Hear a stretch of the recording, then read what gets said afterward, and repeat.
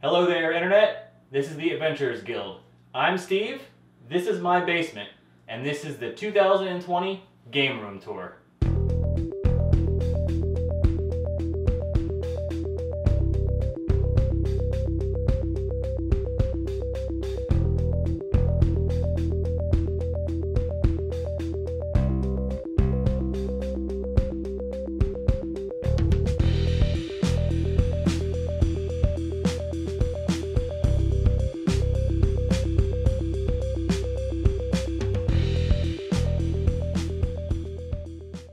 So I guess we're going to kick things off as we come down the stairs here. Got the custom marquee for the movie theater, and then above it we have the entrance to the theater being guarded by some Avengers, Hulk, Thor, and Doctor Strange.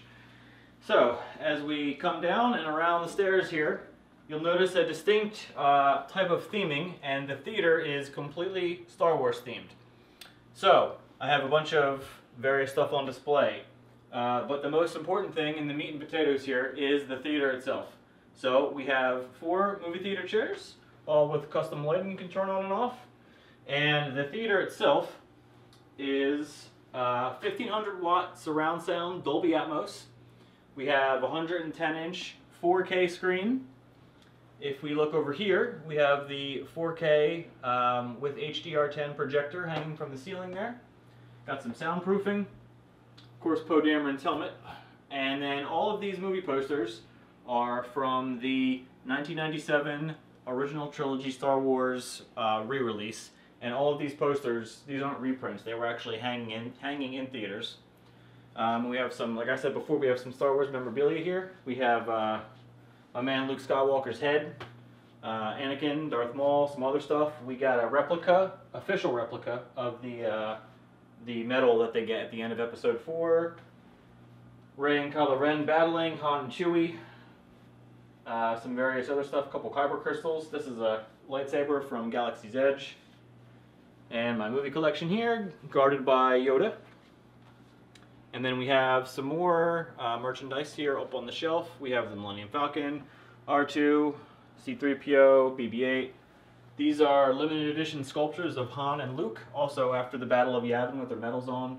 Poe Dameron, Captain Phasma, some pops. And then that about does it for the theater area. Although, if we come to this direction, you will notice that there are 4, there's actually 5, but one of them is not hanging up. 4 custom lightsabers. These are actually made by Ultra Sabers. And if you saw our lightsaber battle video, these are what we used. They're made of aircraft-grade aluminum for the hilts, and the shafts are all polycarbonate, so they're essentially indestructible. I mean, we've gone completely ham on each other with these things, and they don't leave a scratch on them. Leave a scratch on us and some bruises, but you can't break these things. And then right here, 1, 2, 3 are frames from the 1997 Star Wars re-releases. These are actual cells from the films themselves that ran on the projectors in the theaters. This is a ticket from the Galaxy premiere at the Grauman's Chinese Theater for Star Wars Episode 7, the day it premiered in Hollywood. This is a ticket from that day. This is a stamp from something. I'm not exactly sure what. It says first day of issue, May 2007. I don't know specifically what that is, but it's cool. R2-D2 is coming out the wall. This is pretty cool. So this is, if you're familiar with the whole E.T. got buried in the Nevada desert because Atari went out of business. They went bankrupt because the game E.T. was so bad. There was a big documentary about it. The Angry Video Game Nerd had a movie about it. So essentially, this is actually a game that was dug out of the Alamogordo landfill. So this is Phoenix. It wasn't E.T. because the E.T. ones sold for like insane amounts of money. But this is Phoenix. It was buried underground in Alamogordo, Texas in a landfill under a whole bunch of concrete. And this is a certificate of authenticity from that dig site. So there's that. And then we come around the corner here. And then this is probably what most of you tuned in for. This is the arcade. So we have 11 machines down here, and we'll quickly go through all of them. First and foremost, the one that you see us play on from time to time, and also known as the big one. This is my Star Wars 4-player arcade cabinet.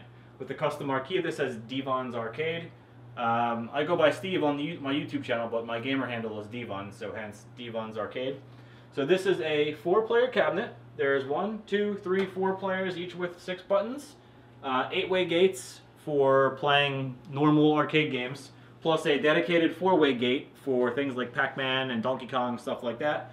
There's a spinner for games like Arkanoid.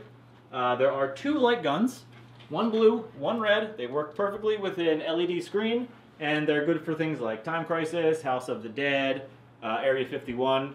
They're all on here. There's about 10,000-ish games on here. Pretty much any arcade game you can think of, from the dawn of time through about 2001, and then various other games from 2001 on, as long as the hardware can support it.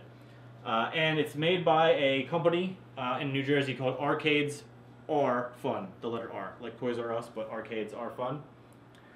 This is a Pac-Man Battle Royale 4-player cabinet.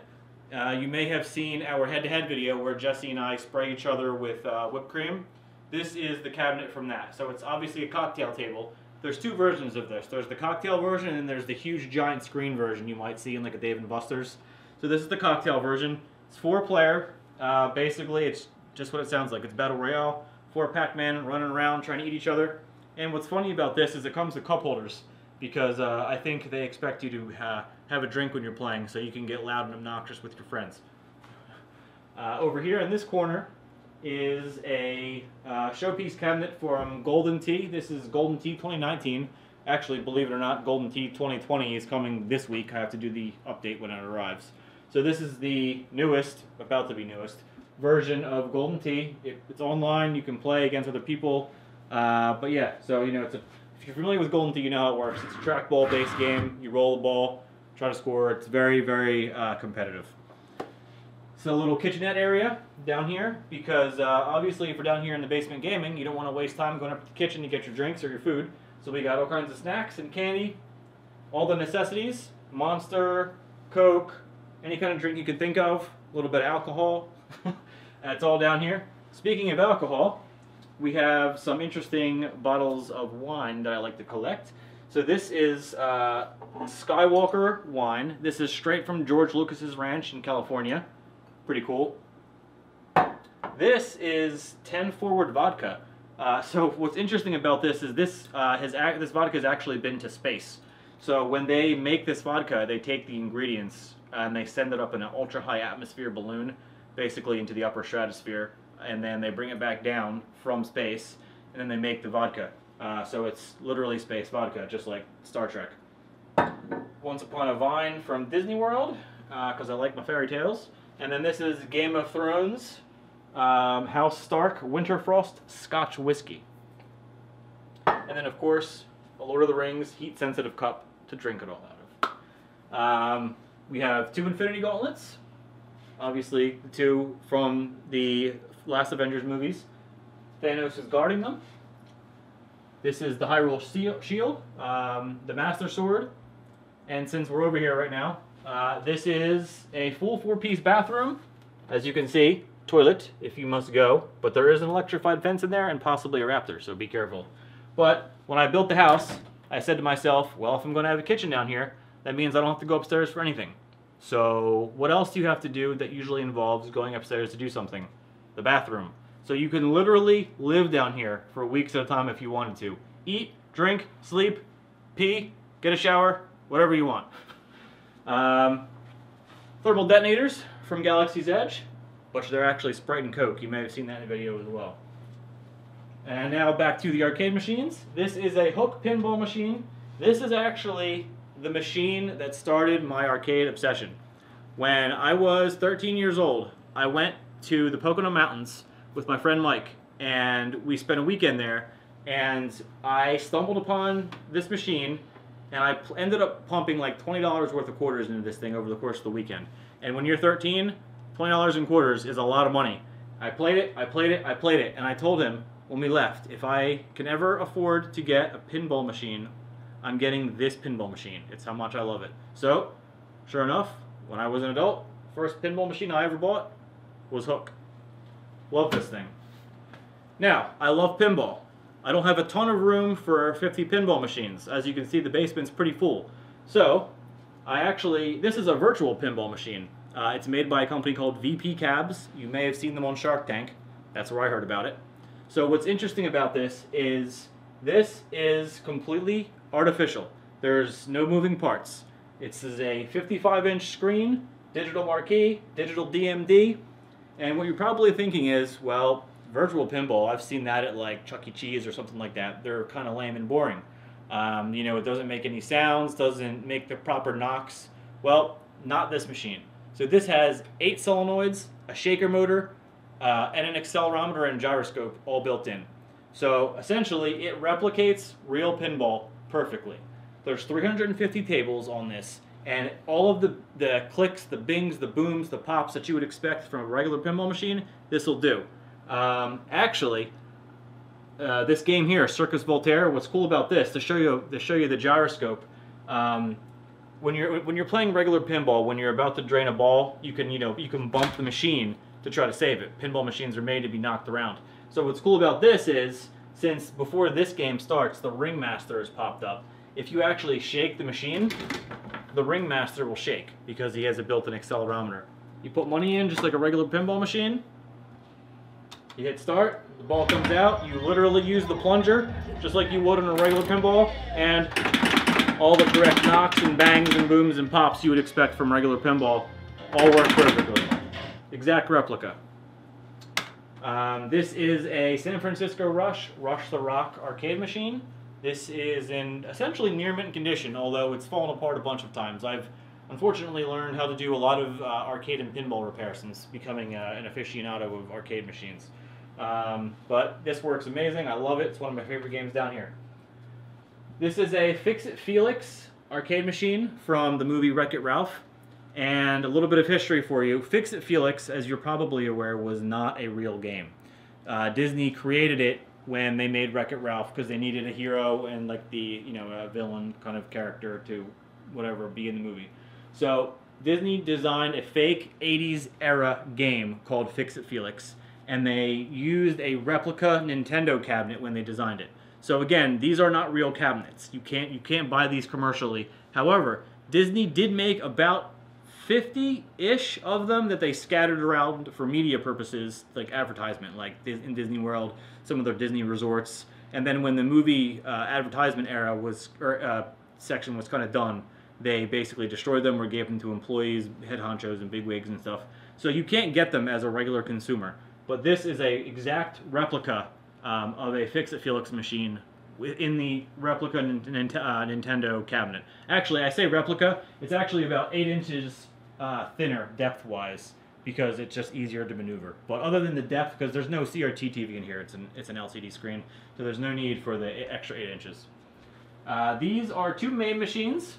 This is a 60-in-1 vert cabinet. So when I say vert, that's a vertical screen. So it's ideal for things like Pac-Man or Donkey Kong. Anything that's like from early 80s where the screens are all vertical based with 4-way gated 2-player cabinet. And then this is a 620 game in one of a JAMA cartridge, horizontal beat 'em up style arcade cabinet. So this will play any of the 80s or 90s era side-scrolling games like The Simpsons, X-Men, Ninja Turtles, Street Fighter. It's 8-way gated, 2-player on a CRT screen. When I got this, I was very insistent that I found one with a CRT TV because the only other machine down here with a CRT is the racing machine. But I wanted as pixel perfect, as close replica to the original machines as possible, so this gets me there. Awesome machine. I play this all the time. This is off right now, but this is my racing simulator. It plays modern racing games with an Xbox One. I mostly use it for Forza Horizon, but it's super fun, works perfectly. Racing seat, the works, pedals, shifter, the whole shebang. And then this is the modern game area, so to speak. So my wife's gaming rig, my gaming rig. I have a little bit of a Power Rangers obsession. As most people know, I dress up like the Red Ranger because I'm an adult man-child. So I have a bunch of random Power Rangers paraphernalia here, Red Ranger helmet, White Ranger helmet, statues, figurines, poster from the movie, and then I also love 80s and 90s era Sierra Online, which is a video game company for all you old heads out there that used to make point-and-click adventure games. So I have some vinyl-wrapped pictures of some of my favorites, like Space Quest 3, Quest for Glory 1, Space Quest 6, King's Quest. So if you know what those are, shout out to you. You're awesome. Looking this direction, we have my two gaming stations for playing Xbox, PlayStation 4, and the Nintendo Switch. So there's two of them, so you might say, well, you're one person, why do you need two? So, makes perfect sense. I hate split screen. Can't stand split screen games. So, how do you play games side by side in a LAN 2-player? You get two gaming stations. So this one's mine, 4K TV, the works, and then this one is for guests. So when Jesse comes over and plays, or when any of my other friends come over and play, they play on this one, so we can hook up on LAN or whatever and play on two separate screens. They're both 55-inch, and they both have Xboxes, Switch docks, etc. It's my Amiibo collection. Jesse likes to brag that he has more Amiibos than I do. I do have a decent amount, thank you very much, Jesse, but he does have more, I'll admit to that. A couple other odes to Nintendo products, so Mega Man, Mario, Sonic, Mario poster, a big mural of Zelda. This, a little bit of history from my life.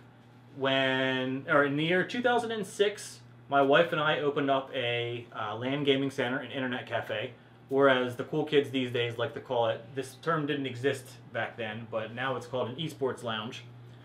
So in 2006, I opened one in my town. I scraped together literally every penny I had, plus a lot of money I didn't have. Thanks, banks. And I opened up a LAN center.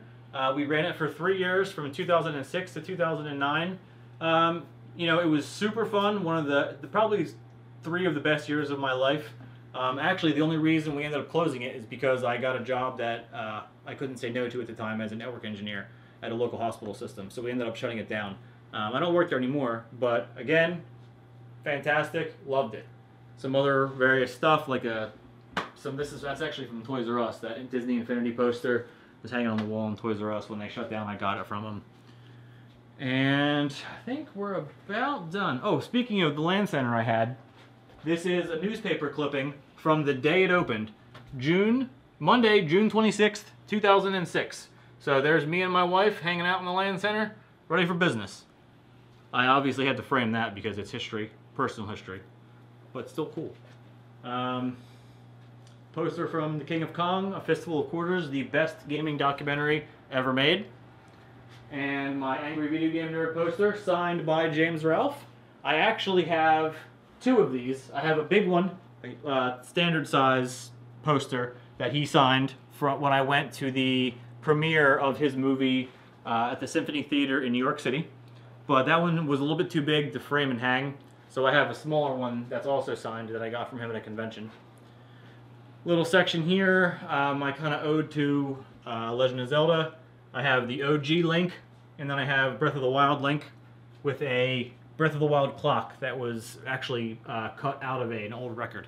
Pretty neat. Darth Vader is obviously guarding the basement, as is a Stormtrooper. Got Captain America's shield down here. I'm sure I missed a bunch of interesting tidbits and variousness down here. But if you saw anything at all in the video you want to ask me about, you have any more questions about some of the arcade machines, any questions about the movie theater screen, feel free to ask in the comments. That is about it. Oh, a couple little Harry Potter things up here. Of course, I have Tom Riddle's diary, some little monsters from Harry Potter, Niffler, Akame, Bowtruckle. Yep, that's about it. So, with that, that completes the 2020 room tour. I'm Steve, my cohort is Jesse, and we will see you in the next video.